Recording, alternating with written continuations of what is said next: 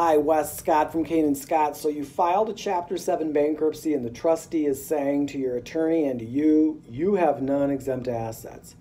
And you say, what the world is that? Well, first of all, you should know, not that your attorney should have told you, right? This should not be a surprise to you is what I'm trying to say.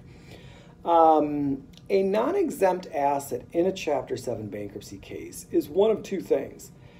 One, it's an asset that you owned on the day you filed the bankruptcy case that you did not exempt, or that you exempted, but the trustee has objected to the exemption and a bankruptcy judge has sustained the trustee's objection.